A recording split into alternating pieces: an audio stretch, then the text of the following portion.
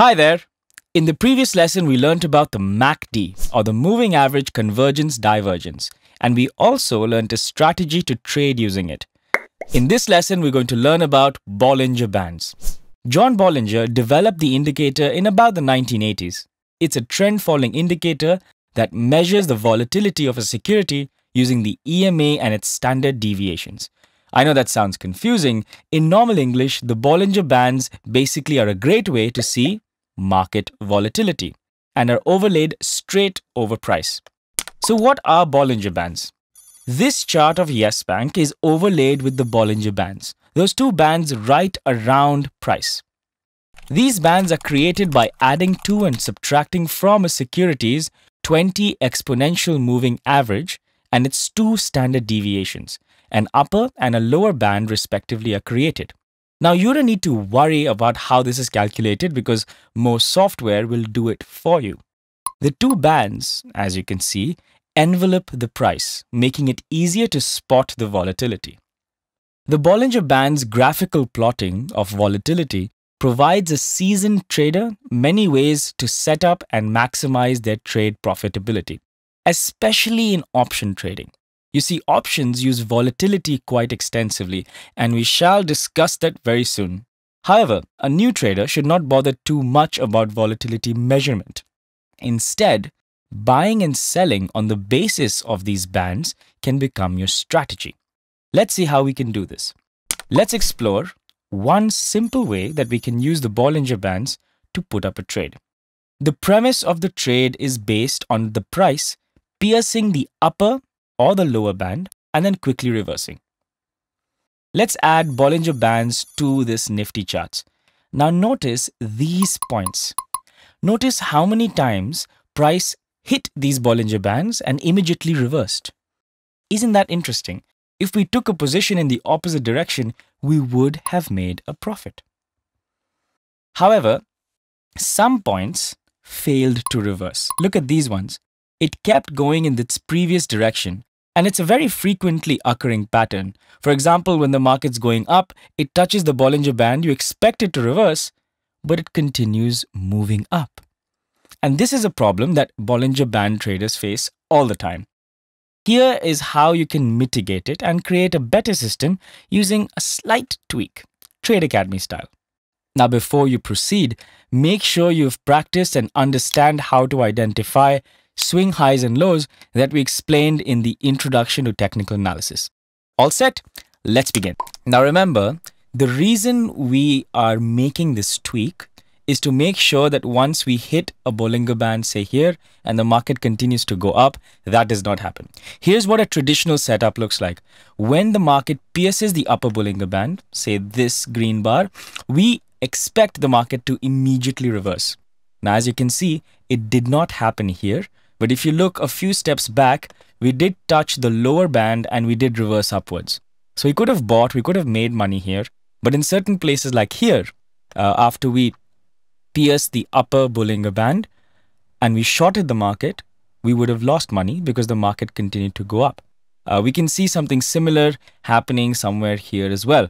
The market pierced it, but it did not really go down there. So what is a way to combat? Here's another place that this has happened. We pierced the lower Bollinger Band, but if we say bought it, the market continued to fall, we would have lost money. So what is the tweak? It's a very simple tweak. When we touch or pierce any Bollinger Band, you're simply to buy or sell the latest swing high or low. That's it. So let's look at this example. Here you can see that the market touched this lower Bollinger Band. All you have to do is look for the latest swing high and buy it. So in this case, the latest swing high, you have to look on your left, obviously, because this right side of the chart has not happened yet. You simply buy this swing high over here, and you did get triggered the next day as soon as the market opened.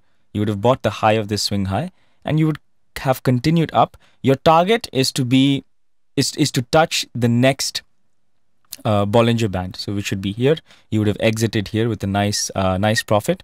Actually, if you measure it, you can see that you would have made a decent amount over here. It's almost 4.5%. Pretty good. Now, in this case, now that we're touching the upper half of the Bollinger Band, you want a short. Traditionally, you would place a short straight away.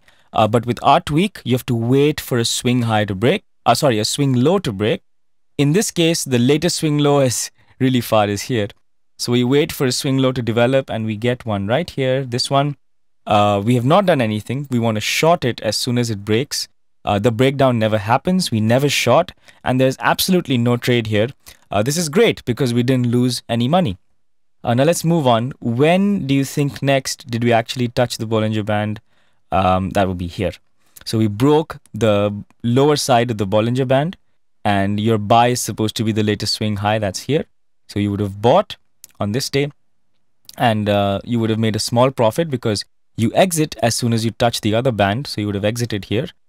This wouldn't have been a large profit, but fairly decent. This is roughly 1%.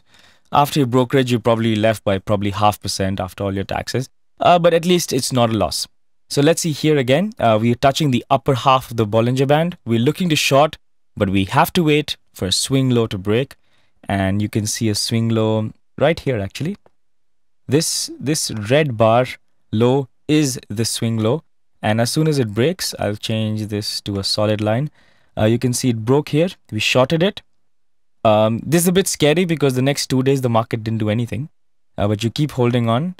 And this is your target. In 1 to 3 days it was achieved. And you would have made about roughly a little less than 2% on this trade. Pretty good again. Repeat, rinse and repeat. We touch the lower side of the Bollinger Band. You look to buy the latest swing high, which is here. It's pretty far. You keep waiting. A new swing high forms. This is where you buy. And this is actually a very decent profit. From one end to another, this is 3%.